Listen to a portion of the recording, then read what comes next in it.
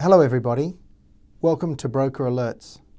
Today we're going to talk about Mango Credit or Mango Mortgages or Mango Media, as you may remember they used to call themselves.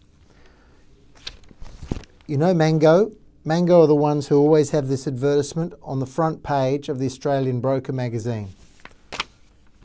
It used to be orange, do you remember? It was always there and it was orange. For the last 15 years or so. Here's the ad on the Australian Broker, and as you can see it says no income assessment, NCCP compliant. What does that mean? How can you be NCCP compliant if there's no income assessment? That doesn't make any sense. At the bottom you'll see it says Mango Mortgages Proprietary Limited. That's the company with the Australian credit licence. So they're proudly saying that who they are. They're saying they're Mango Mortgages. They're saying they've got an Australian credit licence. But at the same time, they're saying they don't do any income assessment. How is that possible? Now I'm going to take you to their website. It's a very simple website. Their website is www.mangocredit.com.au. Note the name Mango Credit. It's the same as the name on the advertisement. And they have Australian Credit Licence 422165, and then they have Mango Mortgages Proprietary Limited. Let's have a look what they say. No financials or credit check. No financials. How can you do responsible lending if there are no financials? The reason why I've taken you to the distinction between Mango Mortgages and Mango Credit is because the loan that I'm going to talk to you about today was entered into in the name of Mango Credit Proprietary Limited. Now this is an AFCA complaint. Now, see here, AFCA have said they cannot consider the complaint. And they say the complaint is lodged against Mango Mortgages. However, Mango Credit and Isla Proprietary Limited were the lenders and mortgagees under this loan. We only have jurisdiction to consider complaints if the financial firm is a member of our service. Unfortunately, Mango Credit and Isla are not current members of AFCA. Purely business and commercial lenders, such as Mango Credit, are not obliged to be members of an external dispute resolution scheme such as AFCA. So you can see what's happening here. The advertisements are going into the Australian Broker magazine in the name of the credit licence holder, but the actual loans are being written without the credit licence holder's involvement. What that means is there doesn't have to be any responsible lending. There's no limit on the interest rate, and this loan has an interest rate of 150% per annum. Now you think I'm joking. You think I'm exaggerating. This is the letter of offer. And as you can see, it says loan amount $300,000, interest rate 1.75% per month, reducible from 12.5% per month where there is no default. So the official interest rate under this loan is 12.5%. But it's reducible if you pay it on time. Now the next thing I'm going to do is show you what happens with an interest rate like that and an organisation like Mango Credit. This is the loan statement of Mango Credit's facility. As you can see at the top there it says lower rate $5,250. You can imagine having $5,250 as your monthly payment. But then it says higher rate, if you go into default, is $37,500.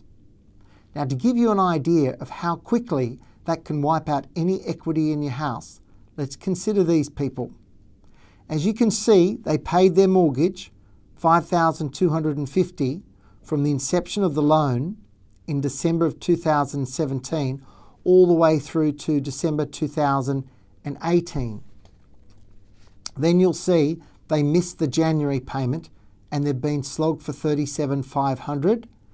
Same again for February, same again for March, same again for April, May and June, and same again for June, July, August and September, with the result that the interest bill is now more than the original loan.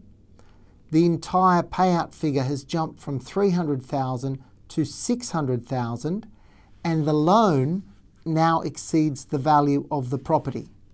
Let's have a look at the valuation, shall we? This is the valuation report prepared for Mango Credit by Paul McNeely Valuers. So there is the valuation of the property, and as you can see it was $530,000. So they borrowed $300,000 against a $530,000 house. They had pretty good equity. I wish I had that much equity in my house. They had pretty good equity in the house because they'd been paying it off for many years. Now they have no equity at all, and they haven't been able to refinance because the payout figure is so high. Now Mango Credit has obtained judgment for possession of the house.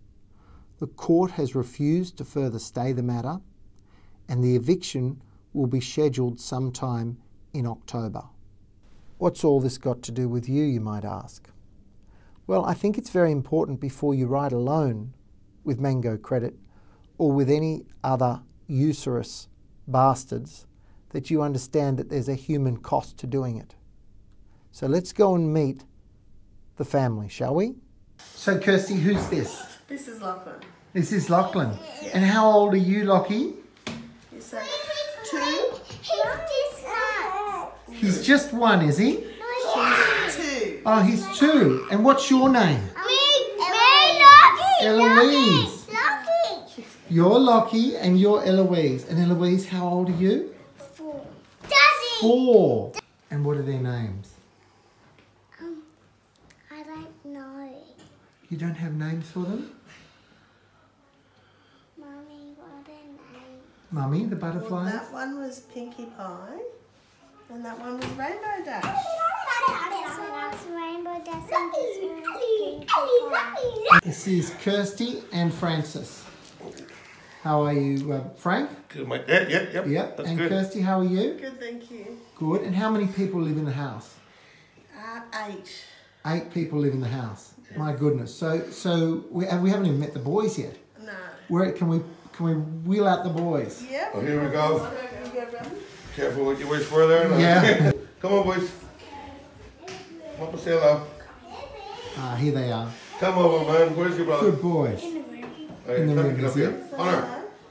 So what's your name? Dylan? Dylan. You're a magnificent looking boy, Dylan. Have you been at school today? Yes. What grade are you in? Grade 2. Grade 2. Wow, you're a big boy. And Are you enjoying it? I'm in Kuala Preschool. You're in Koala Preschool, are you? Yeah. Oh, that's lovely. Is everyone very nice to you there? Yes. And who's your best friend? Jacob. Jacob. And who's this fine, strapping young man? This is Connor. Come on over. Come on over, Connor. Yes, smile on you. Look at These that. boys look like twins. Has anyone ever said that before? They look so... 8, I'm 7. Right, boys. And so that's 4 people. Who else have we got? Well, then there's us 2. You 2. That makes And then 6. we've got Frank and Brianna. Kirsty. Hi, Brianna. How are you? I'm good. How are you? So that's That's my 7. daughter. Hi, Brittany. How are you? Are you the tallest in the family, are you? Uh-huh. Are you able to refinance at this stage? No, And why is that? because they want too much money, more than we could even get for the house if we sold it. Right, okay. So you started off with a house. How much is the house worth? Latest valuation between 5 and 550. 550 or something. And you borrowed how much? 300. 300. Okay, so effectively all your equity in the house has disappeared. Yes, and there's still a bill left. There's still a bill left over. Now, what would you say to any brokers who were thinking about giving business to either Mango Credit or Mango Capital? I'd say don't do it. Joke. Stay away. Stay away. They're going to be literally signing people's houses away to Look what happened to us.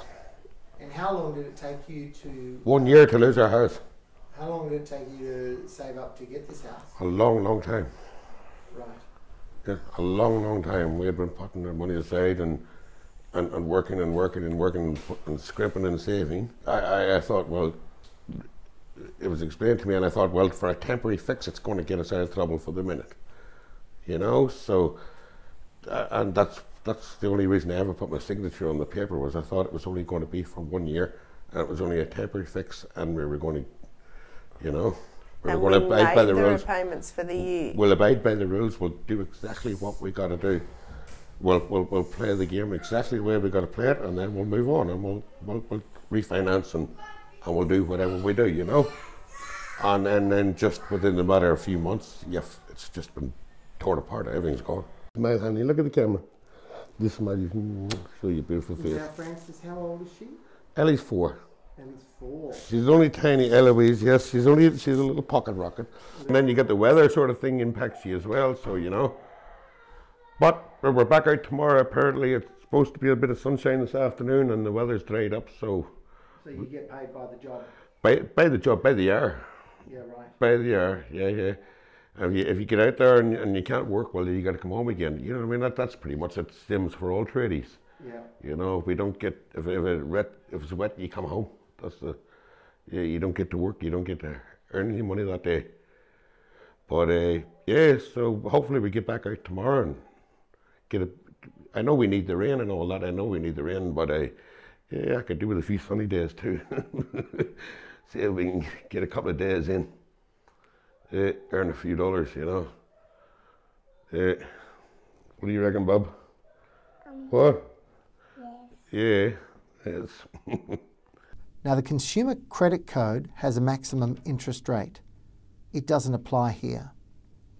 The consumer law deems small business loans, like the loan made to Mr. Murphy, as being consumer protected so far as unfair contractual terms, which are standard terms. But this isn't a standard term. So there is no law that protects against 150% interest rates. But it's wrong, and we all know it's wrong, and something has to be done about it. And I think the first thing that needs to be done about it is Australian Broker Magazine should not be carrying these advertisements. So if you agree with me on that, what I'd like you to do is forward my email that I've sent to you to the Australian Broker Magazine and make some comments of your own. If we can get enough brokers doing that, then I think they'll understand. To all the aggregators out there who might be interested in putting Mango Credit on their panel of lenders, don't do it. There's severe reputational damage that's going to come from doing something like that. Now, the email address for the Australian Broker Magazine is found on the inside cover of the Australian Broker Magazine. It's simon.kerslake@keymedia.com.au. Okay, Simon's in charge of advertising inquiries. Just let Simon know that you'll be cancelling your subscription if they continue to carry Mango Credit advertisements. Brokers write more than half of the loans in Australia. As a group, brokers are very powerful. If they act together and work together, they can fix up this industry. And I'm not talking about necessarily fixing up brokers. I'm talking about fixing up loan sharks, fixing up the MFAA, and fixing up aggregators. Let's start by doing something about this. Thank you very much.